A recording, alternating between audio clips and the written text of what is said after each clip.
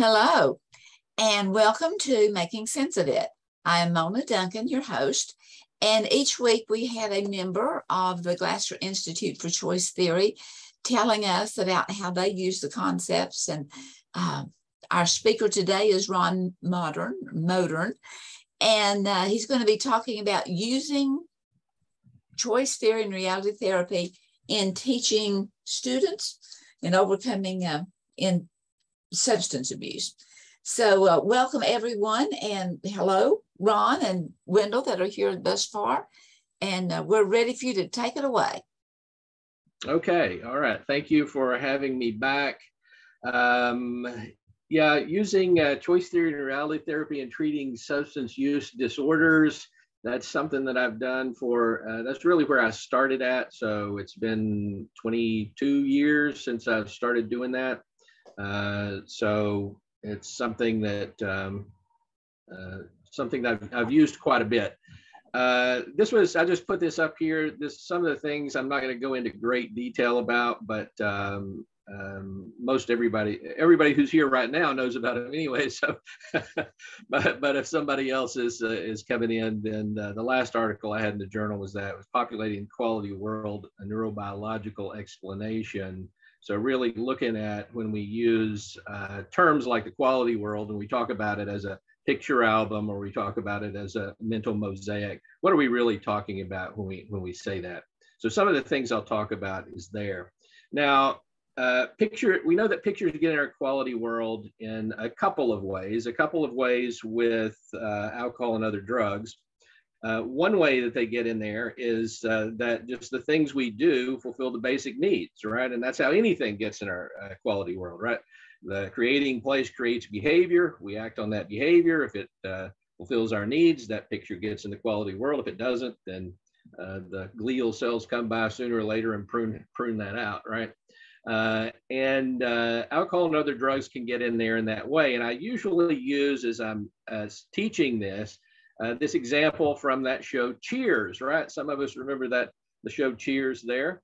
And, the fat guy walks into the bar and everybody yells, Norm, right? So he goes to the bar, he gets his recognition needs met, gets some belonging needs met there. The chair that he sits on, that's his stool. Nobody else sits there but him.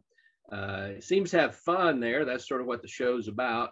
So he's having fun and getting that need met. And he's always trying to get away from his wife, Vera. So he gets the freedom need met. So he gets all of those psychological needs met. And if we look at beer as food, maybe he gets the survival need met too. He might get all 5 of them met there. But at the very least, the psychological needs. And like I said, that's how anything gets in our to be a picture in a quality world. Alcohol and other drugs are a little different because they can get into the quality world not only that way, but by also fooling the brain into thinking that the basic needs have been met. Now that picture you're seeing doesn't really have anything to do with that topic. That's SPECT scans of what the brains of drug users look like. Okay, so we can see the SPECT scan there for alcohol, meth, marijuana, cocaine. The one in the middle, that's top view and bottom view of a healthy brain. But just interesting there.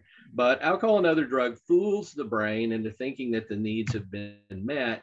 It does that. The way it does that is because we're motivated by pleasure and pain, right? Which psychologically are happiness and misery. But when we do something that causes us to feel pleasure, then that tells us we need to do more of it. It tells us that our needs were met in some way. We need to continue to do it. And certainly alcohol and other drugs do that, at least in the beginning, right? So we feel that happiness, that euphoria, feel that pleasure that we have. And if we look at withdrawal, then we might look at the pain of when we don't continue using those drugs as well. So, Glasser, one of my favorite of his books was when he really went into that, and I can't think of the name. I'm going to have to look on my bookcase for the name of it. But when he went into how alcohol and other drugs really affected the brain and what have you, it was one of the earlier books. I can't think of the name of it right now. But anyway, So that's the other way that alcohol and other drugs can be a picture, get to be a picture in our quality world, is it really fools the brain. Does it meet the psychological needs? Only if it meets them in the first way, like everything else does. But eventually it doesn't, right? Eventually it becomes problematic. So what do we do about that? So once those pictures get in the quality world, that can become a problem. And it can become a problem in many different ways. So what we have here is a picture of the sort of the hedonic set point, right? We all have a hedonic set point. And as we do things in life, we can look at that little green wavy line there, and it goes up and down. And then the sort of the median of that's the hedonic set point. The two biggest things naturally that cause spikes in that and the dopamine in the body are food and sex, right? Those are the two biggest ones we have. However, something like methamphetamines is many, many times more powerful than the best food or sex you'll ever have. Although addicts tell me that sex on methamphetamine is better, but I don't know that from personal experience. One of the little hurdles we have to overcome when we deal with this population. So that hedonic set point is there. But as they continue to use, especially things like stimulants, especially things like methamphetamines, cocaine, MDMA, which is a type of methamphetamine, then what happens is that little green, those peaks on that little green line there go up, okay? They continue to rise. And eventually what will happen is that hedonic set point will move up, okay? And when that happens, then there's a problem, because once that moves up, and that process is called allostasis, right? Once that moves up, and then they decide, well, I need to stop using drugs. Well, they stop using, but guess what? That hedonic set point is still up there about 40 times the level that it is normally, which means that any pleasure that they experience in their life is going to be severely muted at that point. Okay, so one of the things is just sort of education and telling people, this will eventually go down if they don't continue to use. That hedonic set point will continue, eventually drop back down to normal. But until then, they're going to go through a very rough time once that hedonic set point moves. Now, as far as the treatment that I use go, besides the education there. This is in my book, Choose Wisely. Okay, available on Amazon.com. Just saying. But anyway, this is there. Actually, this book came from this was my presentation for certification week. So eventually, it just became that. Made a few changes in it, and what have you. But there's a few things that I need. So to help people look at needs and really look at recognition and strength needs, I have a little game that I play called I Need It Not and I Need It a Lot. Now, there's a lot of these games out there. You probably have some that you use yourself. This one here is what I have people do is I have them, and we're focusing on primarily the psychological needs, right? So I have them take a paper, divide it into 4 parts. And it's always interesting to see how they divide that paper in 4 parts. But anyway, under each one of them, they put one of the psychological needs on one of each parts of the paper. And then I have them list everything in their life that fulfills that need for them, or that they want that will fulfill that need for them. And then once they've got that done, once I give them a few minutes to do that, and once they've got those filled out, then I tell them that there has been a psychic catastrophe in the world, and they have to give up one of those needs, which means they're giving up whatever's underneath it as well, right? So I usually begin that exercise by just having them explain the needs and what have you as we go through. And I'll ask them to rate their needs, right? 1 to 10 on each of the 4 psychological needs. So I just put that up on the board underneath their name. Then when I tell them they have to give one of them up, whichever one they give up, we go back and look at that. And almost invariably, it is not the one they give up should be the least important to them, right? That's the first one they give up. So that should be the least important. And invariably, it is almost always, so it's not invariably, but almost always, it's not what they listed as their least favorite one. right? Sometimes it's the exact opposite. Sometimes it's their most needed one that they think. So we do that until we get to the last one. And of course, the last one they're holding, that should be the one that is the strongest need strength, right? That's the one they want the most as they have to go through this. And usually what I tell them is that, take that little piece of paper that you have, and just incidentally, let me just throw in there that, almost always the one that they keep is belonging. Not always, okay? There's some people who don't keep that. But Glasser was pretty correct on that. I mean, he based that on his experience. He said that's the biggest need, right, for most people. And that's generally what we find when we play this game, is that most people hold on to that need for belonging, because underneath that is the pictures of their family, their kids, their friends, these sorts of things. So they'll hold on to that one last. And what I tell them is I say, take that little piece of paper and fold it up and put it in your purse, put it in your wallet, whatever it is, carry it around with you. And the next time you have a choice to make on whether or not you're going to go down this path of using, ask yourself, is this going to get me closer to this picture that I have in my pocket? Is this going to get me closer to these things, or is this going to get me further away from them? Okay. So that's just one of the little games that we play in there. Also, I use, just for, to get them used to the needs and different ways to look at them. Oops, sorry about that. Different ways to look at them. Also use some poetry. There's 3 that I use that I like a lot. Love Is Not All by Edna St. Vincent Millay. I think that's a wonderful one to look at love. Richard Cory, if you're familiar with those, Edward Arlington Robinson was, a rich guy who killed himself. So money's not everything, right? So we have other needs that have to be met. And of course, it's not ever money. It's what money can get us, right? And then Miniver-Cheevy, and especially that one, as far as alcohol and other drugs go, because, Miniver-Cheevy just scratches his head and keeps on drinking, right? So, because he doesn't get to fulfill the needs in his quality world. So, so use some of that for needs recognition. And then I'll just usually give them 4 blank spaces. And each one of those blank spaces will be one of the psychological needs, right? And that's when I ask them, what is it that you really, what's the most important thing to you under each one of those? What do you want that will fulfill that the best? And just have them draw pictures. And, it's not an art class. Stick figures are fine. And have them do that. Although I must say that, I often get creative people in there who give me works of art on those, but other people just the stick figures, and those are fine. And those can be very, very interesting. Those can be very enlightening as well. I remember I was at one of the conventions. It was the convention that we had in Colorado. Where is Pikes Peak? Where is that in Colorado? Wherever that is, we had a convention there. It might have been a regional one, but there was one there.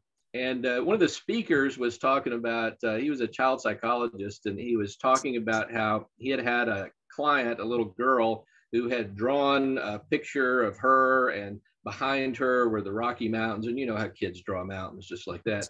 And he said the psychiatrist that he had saw the picture and then started to talk about how the picture represented, the maternal longing for the female breasts and all of that. So we could tell because they're in the background. And he was like, he must not have ever been to Colorado, right? So he was talking that. But sometimes, sometimes a cigar is a cigar, but other times it can be very enlightening. So, for example, one time I had a woman who drew under the picture of belonging. She had stick figures. She had 2 of the stick figures, which was obviously her and her child, big picture, little picture, her and her child with the round heads. And then there were several people in the back, but they all had square heads. And so I said, well, this is interesting. Why do these people back here have square heads? And she said, I'm in an interracial relationship and my family is opposed to it. So her family was blockheads, right? So sometimes sort of interpreting the picture can give us some more insight. I had one guy one time who drew one. Once again, it was under belonging. He had him, his family, his wife, his kids, and everybody had a smile on their face except the wife, who had no mouth at all. And I said, okay, well, is this just an error, or why does the wife have no mouth? And he said, well, she's always talking and I want her to shut up. so sometimes these things can be revealing to us if we look at the pictures closely and go into them. I resist having them. Sometimes people will say, can we cut out pictures? I don't want to draw them. Can we cut them out of them? No, for this reason, right? For this very reason. This is the reason I want them to draw. Like I said, even with stick figures. And I always tell them also, no symbols. Okay, if you draw a heart on there, you better need a heart transplant. Okay, so heart, usually for love, they'll put a heart under there. Well, no, that's symbolic. I want no symbols. What does it mean to you? What does love mean to you? What's it look like to you? So I have them draw that picture. One of the ones I used to always get was a dollar sign, right? They draw a dollar sign under the recognition and achievement part of that, or under the, under that part. And I would say, no, this is a symbol. So then they got smart and then they just started drawing $100 bills. No, that's still symbolic. What would the money buy you? If you had the money, what would you get with it? What would that mean to you? So we still go to that. The freedom ones, oftentimes, because a lot of the people I deal with are in correctional counseling and things like that, oftentimes the freedom ones are very interesting, and that's where I get my works of art, right? I get, like, there was one with a fist with a big manacle around it with a chain hanging off of it. It was breaking the chain and things like this. And I was like, the last time they used those manacles was in the 1800s. So that's symbolic. What does freedom mean to you? What would you be doing if you were free, if you weren't on probation, if you weren't in jail? What would you be doing? What would that mean to you? So, but those pictures can get very, we'll have a picture of somebody kicking down a wall or something like that. And it's like, okay, but you're not going to do that. So what does that mean? What would you do with that? And they say, well, I don't know how to draw it. I wouldn't stay here in the county. If I was on probation, I'd be going someplace else. So that's okay. Well, draw that. Draw yourself in a car and the city limit sign there, right? You're going out this, because that's really what would be happening. So I'll just have them do that. So those, like I said, those can open up some other conversations about what people want in their life. And I had one guy one time who power was a machine gun, and freedom was a grave. And I said, so what is this all about? What does this mean? And he said, well, I'm a drug dealer, and that's what I do. So power was the gun, right? Mouth say tongue, right? Power comes from the barrel of a gun.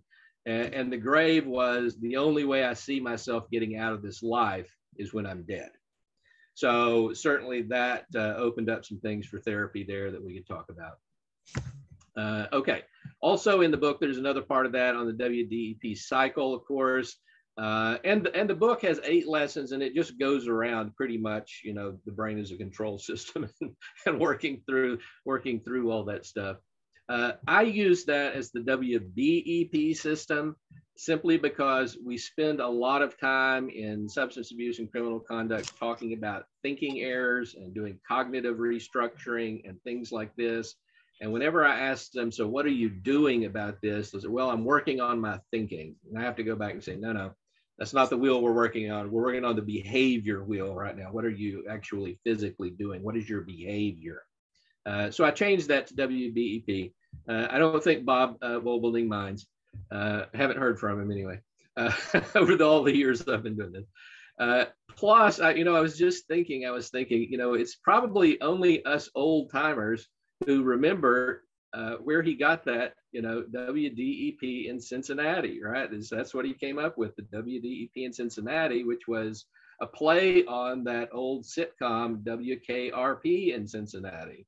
So these days, nobody knows what WKRP in Cincinnati was, except those of us who maybe used to watch it on television. So I don't think anybody minds that I'm using the WBEP and focusing on behavior in this particular case.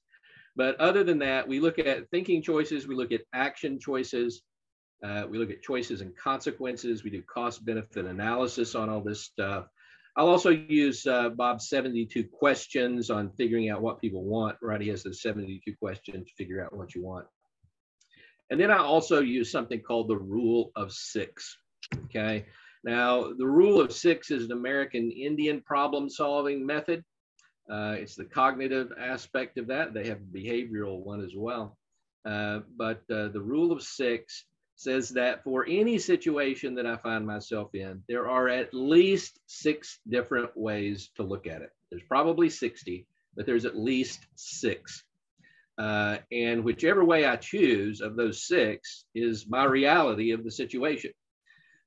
So to sort of get this idea across and what have you, we have what's called Granny Wilson's Tale, which is an American Indian learning story that we use.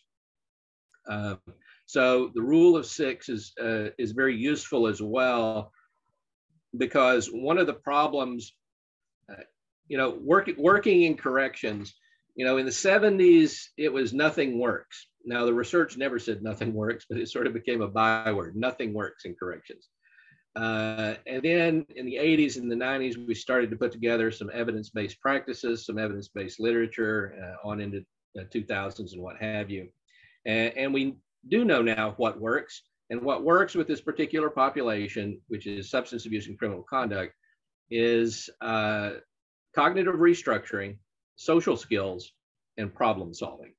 For whatever reason, they didn't get those skills growing up, okay? Maybe they didn't get it from their parents. Maybe they just weren't interested in it at the time. Whatever the reason, problem solving, cognitive restructuring, and social skills they didn't get. And we know that if we teach them these things, the recidivism rate goes down. So we know that has something to do with it.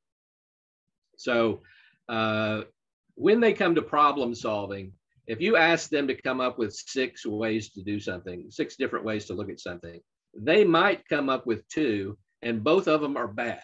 Okay? So really getting with the problem solving and saying, okay, well, we can use those 2, but let's try to come up with 4 that might get us closer to what we actually want, right? Like I said, we do that through that American Indian learning tool, Granny Wilson's Tale. Which looks at a young woman who's experienced some things. She'd probably be described as bipolar 1 in today's diagnosis, but from the Indian standpoint, it's very different. That she's special. She has special abilities. She has something for the community to learn from, and the things that she suffers and the things that she goes through, and that having them support her and what have you. So Granny Wilson's Tale, that's something that we need, something that we use to look at that. Okay, then of course there's an evaluation part of that, the evaluation part of it at the very end, which evaluates the program. And once again, that picture has nothing to do with the evaluation part of it, except to say that we know that we can do SPECT scans like this. We can look at the healthy brain, and then those 2 other ones, the one at the side and the one at the bottom, are both brain of a marijuana user. 28 years old, 10 years of mostly weekend use with marijuana. So we can see what that does to the brain. But if we look at it the other way, we know that treatment, if we evaluate this treatment that we give them, we know that it goes the other way as well, that brain, that crumpled up brain, can go back to looking like that healthy brain, okay? So we know that as far as evaluation goes.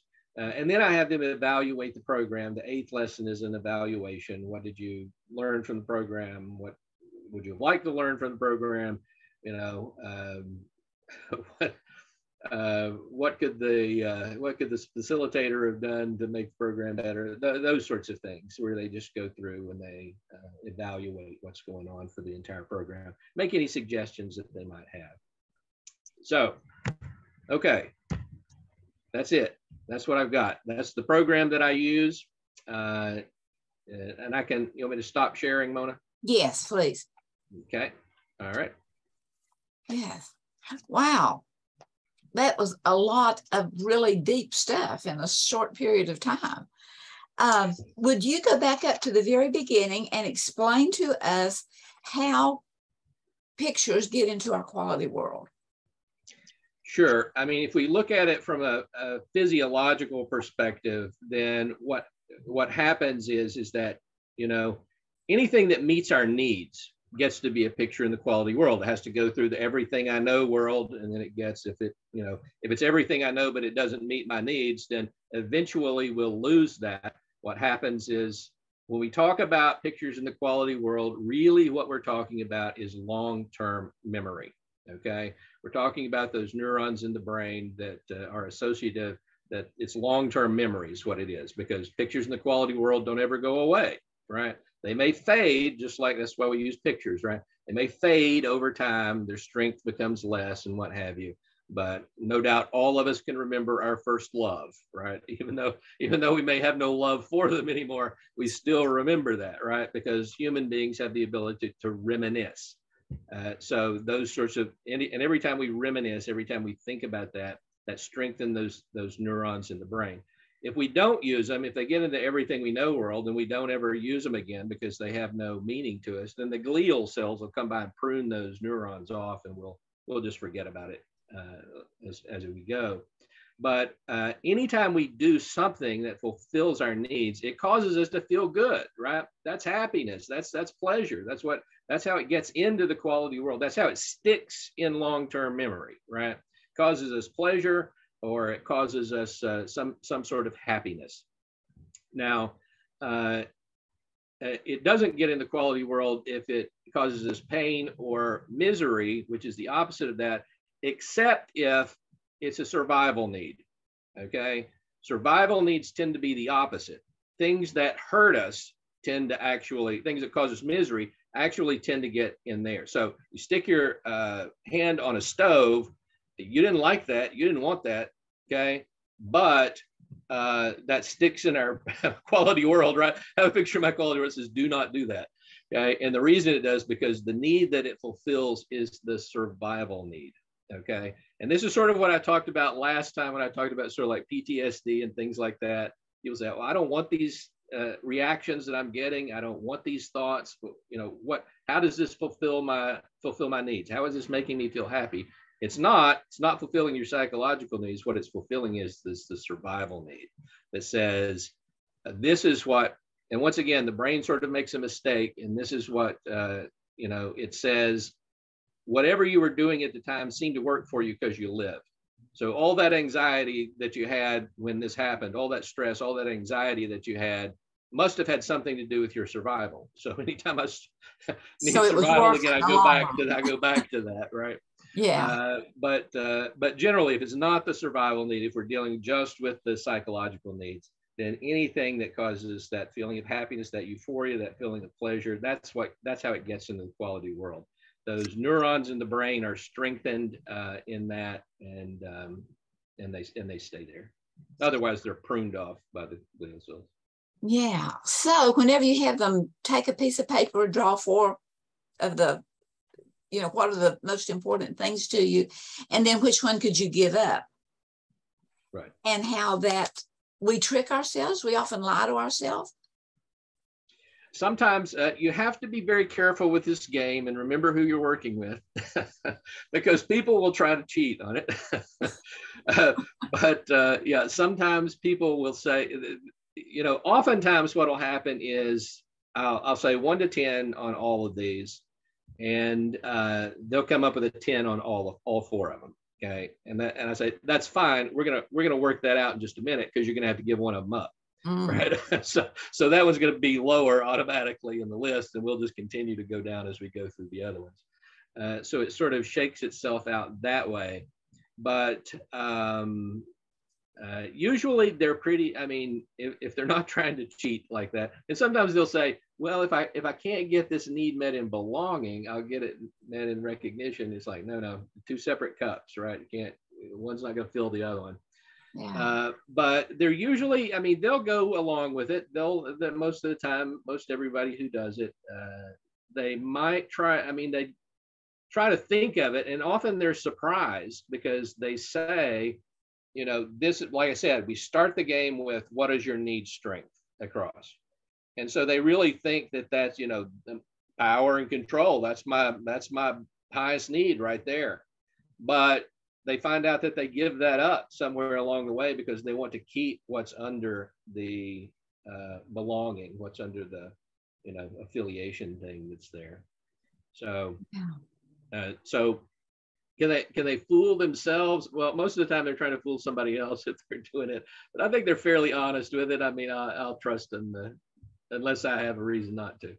Yeah. Well, 22 years ago, whenever you were going for certification, I was privileged to be, when you were doing your training, to see for input from others as to what you were doing, and that choosing wisely was wonderful, and everything that you're continuing to bring to us is equally wonderful. So thank you very, very much.